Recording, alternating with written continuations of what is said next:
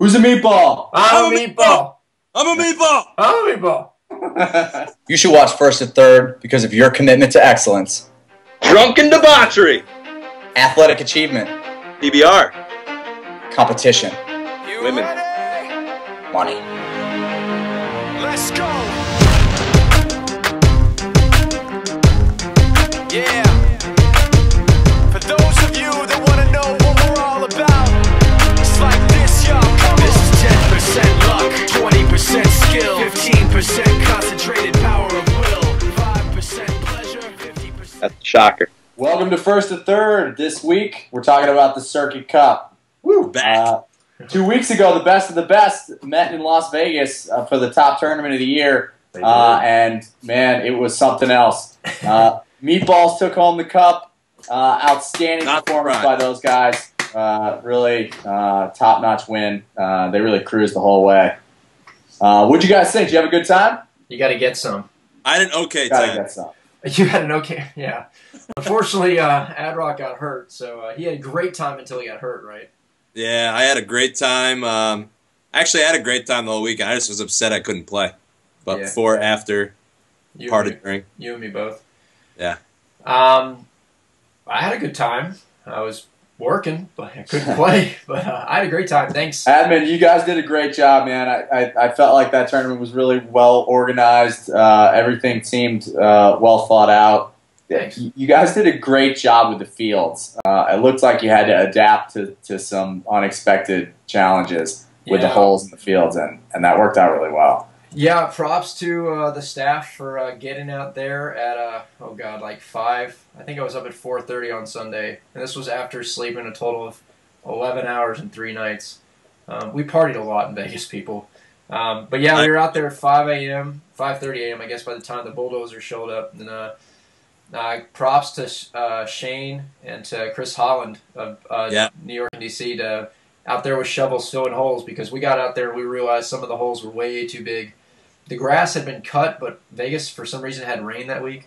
But yeah, long story short, fields were money. Grass was a little long, but it actually kind of bounced out a couple of the games. Nothing that was detrimental to the game, though. I still saw some insane pitchers out there. Yeah, it made it interesting. I don't know about you guys, Adrock, but we definitely had a little trouble adjusting in the morning. I know my timing was way off. That ball was just stopping where it shouldn't have. There was the grass. It was short, but I felt like it was fluffy in spots because it was weird grass. And then I know in our first game of the day, one of the holes was kind of right in my path, so I slipped on it one time. But we got out the door pretty good after, and it was wet in the morning, which is always hard for grip. Yeah.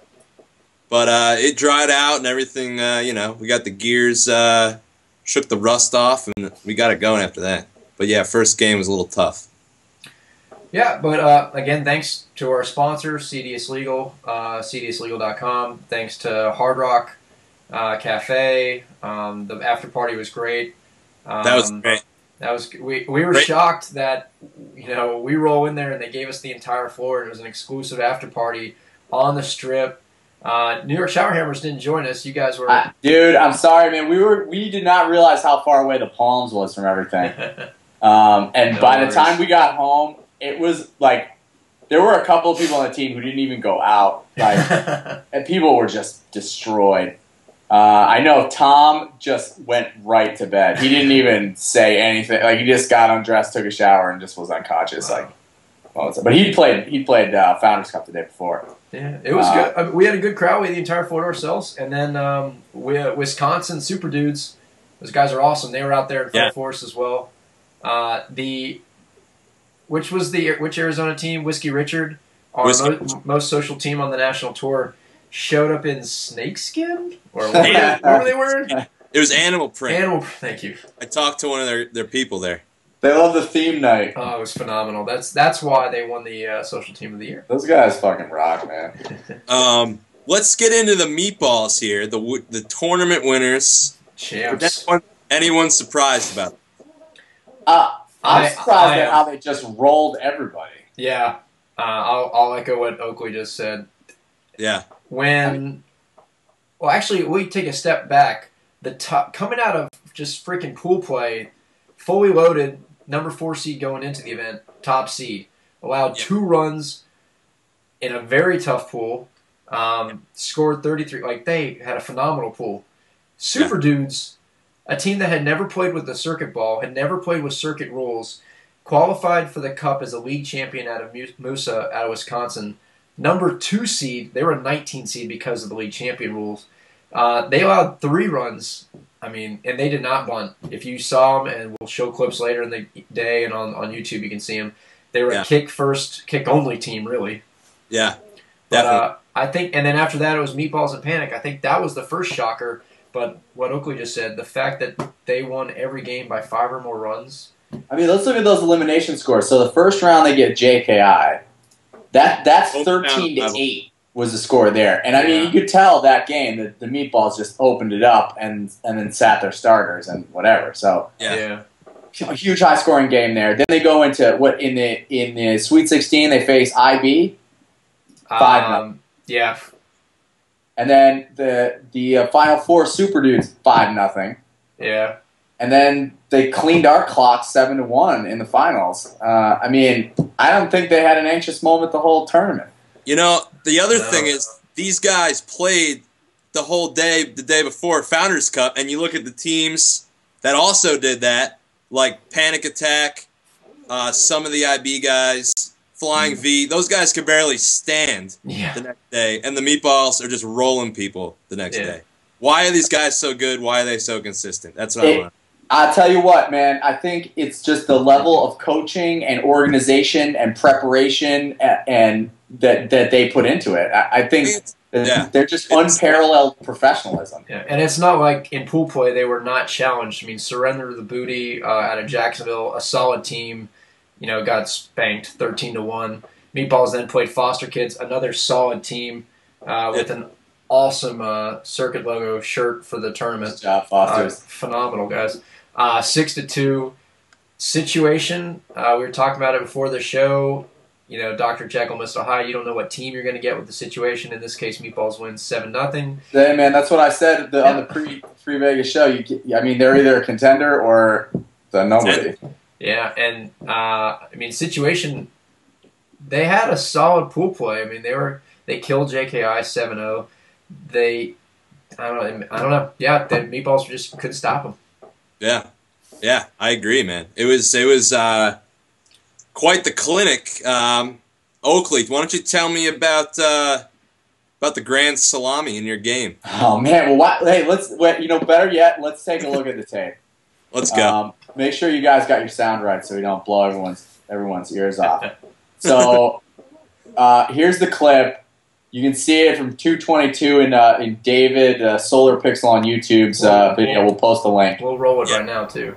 And was that first pitch or is just edited to show first pitch? No, this is edited to show first pitch. So Carl was telling me he throws it inside pitch, way inside. He thinks it's going to be a ball, and man, Worley just ripped it. And as you can see, it's like not even that high of a pitch, but it was just this knuckling line drive that just sliced to the right of Tom, our left fielder.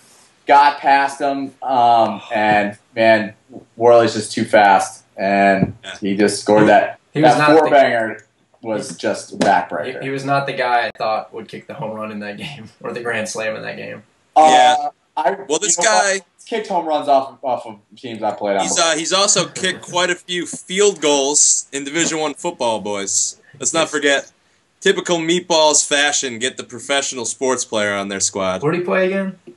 I think he played Florida International, if I'm not mistaken. Atlantic. FAU. Atlantic. Not too shabby. I don't know. The kid's nasty. It was an awesome kick. I wish it had been against somebody else. Congrats, Worley. That was badass, and he's going to have that moment. Yeah, if you missed the game, we'll post the link below. And actually, episode 29, we're just going to run the full footage if you haven't caught it on the forum. We'll show you all the footage we've got from the fields.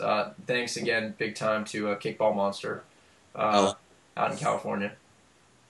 So you guys were talking about Whiskey Richard being the socialites of the year. Why don't you tell me about their big win there, Admin? You want to talk about somebody who brought their A game to the Cup? I think I said it in the pre-Vegas episode.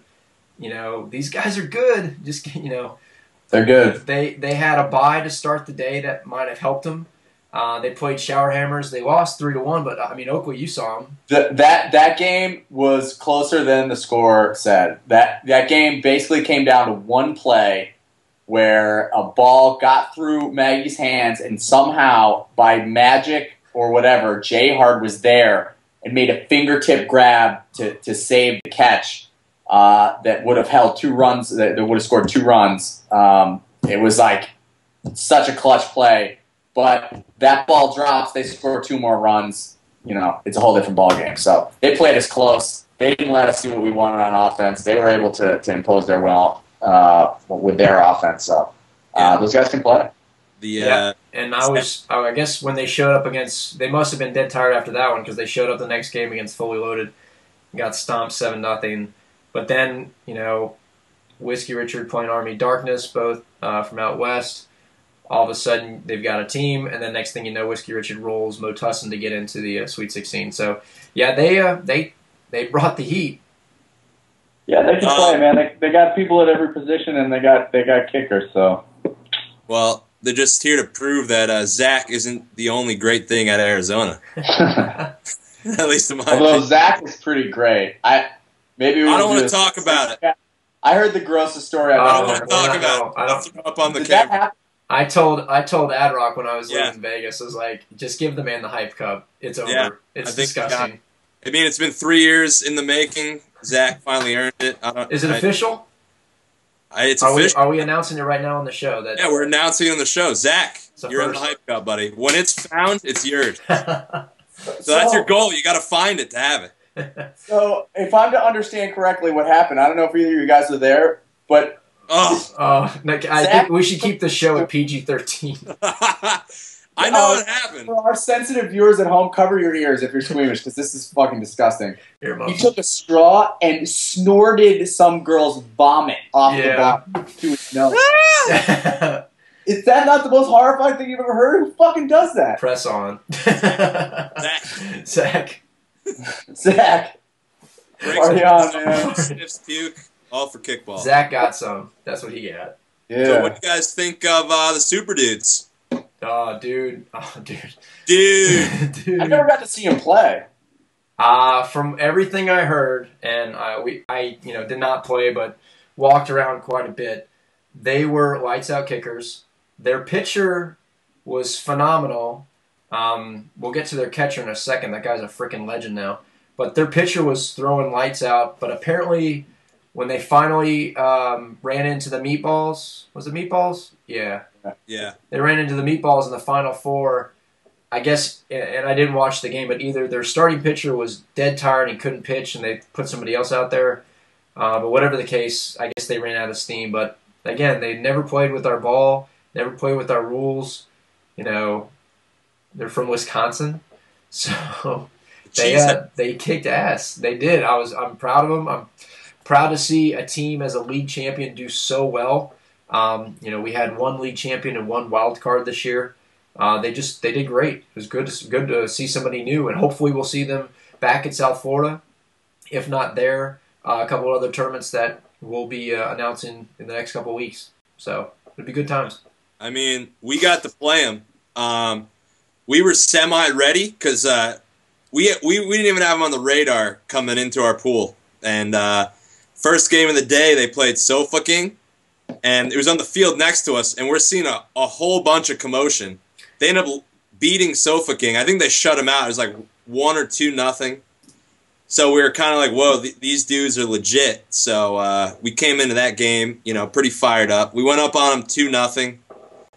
And then, I mean, maybe you want to put an asterisk on this win because I couldn't play for half the game. But I got hurt in the game. They ended up coming back, beating us 3-2. But they were athletic the whole time. They came out firing. Like I said before the show, and Admin alluded to it earlier, but these guys don't bunt, man. They just kick liners. They come right at you. Yeah. And, their first baseman was tall. Vacuum cleaner over there at first, which is always hard to find when you're first starting, but they already got it.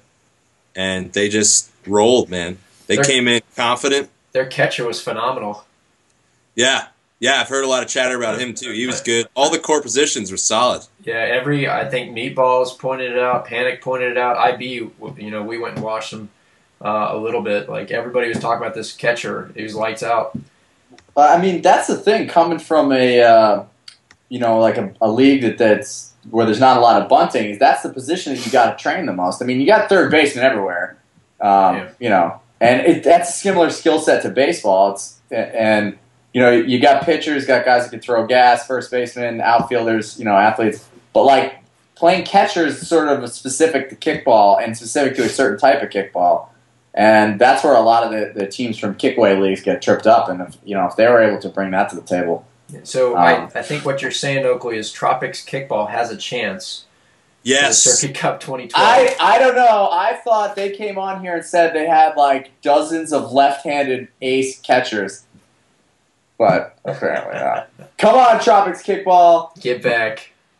Yeah, bro? I think that going again with Super Dudes, two biggest surprises for me, Fully Loaded being number one coming out of pool play, and then Super Dudes.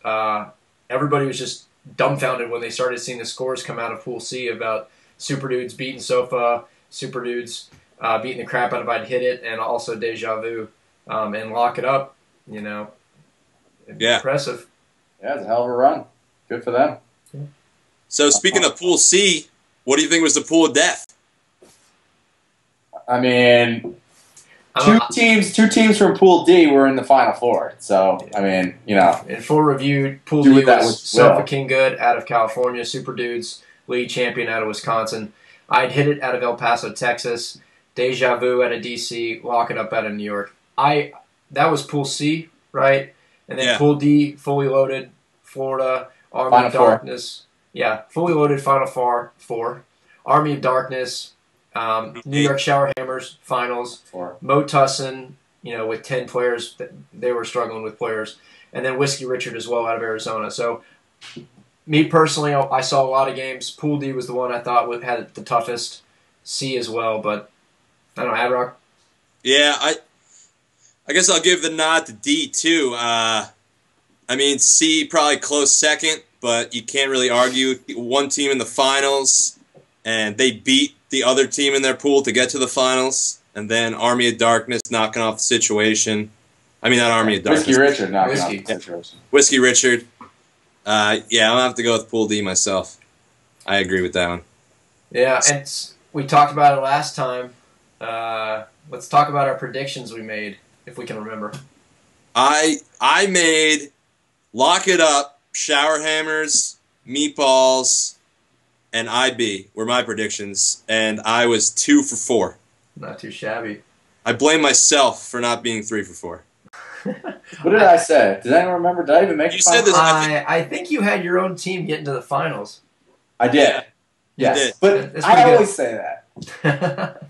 Yeah. I think I had Panic up there. I didn't think Panic would trip. I did hesitate only because they were going to play in the Waka's Founders Cup on Saturday, which ended up going to OSC out of Washington, D.C. Good job. Congrats, OSC. Nice win. OSC. They've been in the Washington Post.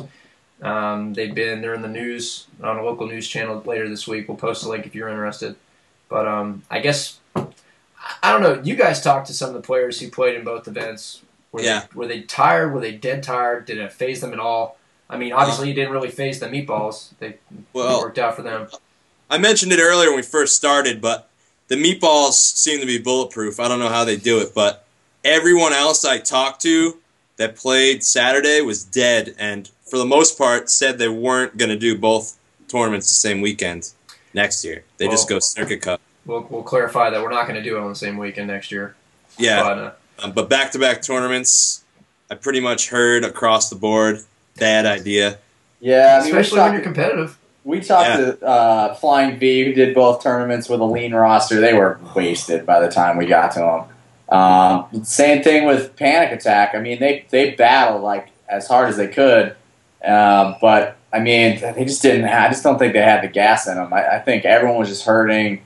They're fighters, but there's only so much you can do, and I think their roster was a little thinner than they would have liked. So, by the time we got to them in, what was it, the Elite Eight, they were hurt. So yeah, I know there was a lot of debate with our team about doing both, and mostly me and Sajak were adamant about it being impossible.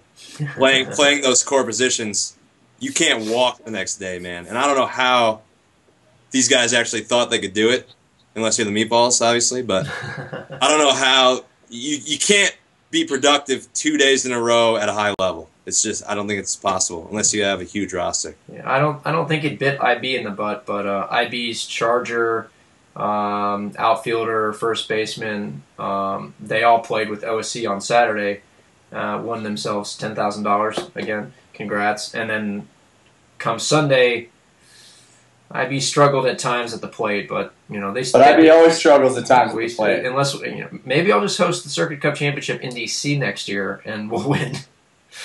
Hey, that's bullshit. I got something to say. But guys, it's been a hell of a year. The boards have been awesome. On fire recently. Yeah. There's been a lot of good threads. We've got a lot of new members. We thank you again if this is their first time watching. As Oakley always says, follow us on Twitter at First2Third. We'll post the link. Follow us on Facebook. Number 2. The number 2. Just search First2Third on Facebook. You'll find us. Yeah. Like us. That's where we post the show. You can watch every episode. It'll come right in your Facebook feed. And like I was saying earlier, the national tour has come to an end. I guess this is our off season. Teams on the boards are already talking about summer, calling it quits. Yeah, a lot of talk. New teams, people quitting. Yeah, some mergers. People always say that. I think they say it every year. The same people that are serious will be back. The people that are dabblers will dabble. Yeah, obviously we're going to do everything as a company to attract as many non-circuit teams. This year, the national tour, which is basically our series of events, had 7 events, and then we had our 8th event being the Cup. We're going to do everything we can to, if we can, add more than 8 or more than 10 events. Add leagues in other cities. We'll see about events in areas in the country where we've got a lot of folks asking. We'll see. We're going to announce the schedule as soon as we can. We're not going to put anything out in writing in official postings until it's confirmed. We don't want to jeopardize anybody's travel plans and then find out an event isn't going to happen. So we always say the first Monday of the new year is when you're going to find out. We already said in Vegas, the Cup next year is going to be in New Orleans. We'll give you the full details, and it will. Yeah. I didn't even know it was definite. I'll just, for the record, likely pretty definite. But that's again, awesome. I've never been. We won't put a date. Dude, you're going to love it. I'm going to to take you to Snake and Jake's. You'll never want to leave. Maybe I won't. But well, you wouldn't even know when to leave because there's no windows. So it's like 11 o'clock in the morning, and you've been there for 7 hours, and you walk outside, you're like, ah! So to all the West Coast kickballers that watch, we're going to do it on a Sunday. We'll find a weekend, likely Veterans Day. We listen to our customers a lot. In the survey we took, everybody wants New Orleans and everybody wants it on a Sunday. So, don't worry, you'll be able to get out there. But yeah, New Orleans next year. We'll talk about it in a future episode. It'll be good. Hey, get an event in St. Louis. I want to go for the big ballers. Big ballers. Let's see if they win the World Series, then getting tickets to a Cardinals game will be fun next year just to go see the banner or something. Yeah. Yep. The Nats aren't going to win, so we're not going to another Nats game. In other news, admin. Yeah. The stage is yours here. I think you owe something here. Yes. So I'm a man of my word. I lost a bet. Unfortunately, I do not own Arizona State uniforms, so I'm going to cue the fight song, the mascot, and anything else I can find having to do with Arizona State. The bet was if Whiskey Richard made it to the Elite Eight, which I did not think would happen, I would wear Arizona State gear for the entire month of podcasts. So for the entire remaining weeks of October, I'll be including Arizona State in our podcast every chance I get. So you might actually see him on this side or that side throughout the podcast. So, good job, Whiskey Richard. Good bet. So, guys, I hope you had fun. It's been a hell of a year. It was a blast, man. Great. We had a great year. This has been my favorite year of kickball by far that we've had. Love the tournaments, love the scene. I've been just psyched about how things are going. So, super fun, totally competitive, loving it. Adrock, get healthy, dude. I'll be back, people. Angry. I'll be back. Give me a couple minutes. And again, we'll post the episode with the game. We're gonna post other footage. We're gonna have a couple surprises for you. Definitely stay on the boards during the off season. It's always a slow time, but the moment we can post that schedule, start making your travel plans for next year. Yeah, we're ready, man. We're standing by our JetBlue accounts, ready to start getting those tickets ASAP. Nice. I'll be on the flight too with you, probably. All right, guys. Enjoyed it. Have a good night. Later, Evan. See you later.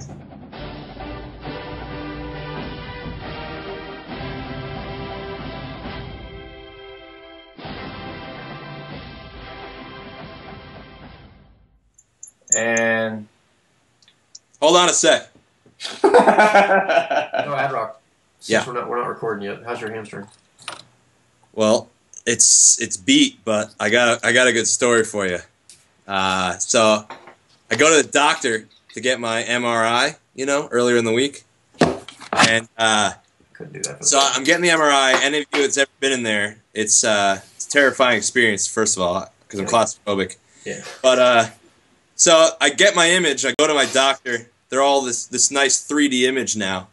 So I got my MRI hip to knee. All in 3D. What? All in 3D? All in 3D. Wow. He's rotating around the thigh.